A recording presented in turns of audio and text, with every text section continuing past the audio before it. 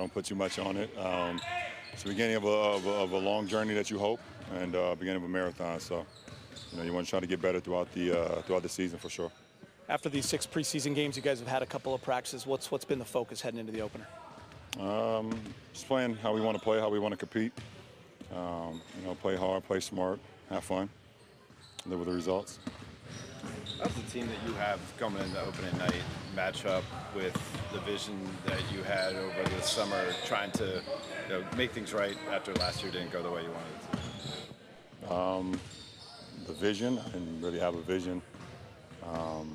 Just health has always been, a big piece, for our club since I got here. So, that's the only vision of how we can come in and be as healthy as possible, give ourselves a chance to win every night.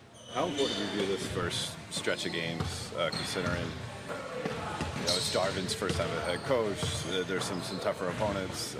What's going to help you to get off of a good foot? Just want to play well. We want to play up to what we've been preaching since the first day of training camp, and win, lose, or draw.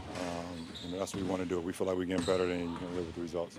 In the stretches this preseason, when you guys have looked your best, what have you seen? What have you felt is like, this is what we're doing, this is what's enabled us? Defensively, we've making teams take tough shots. We've done a decent job of rebounding, and offensively we play with a lot of pace and move the ball a lot. So that's very key.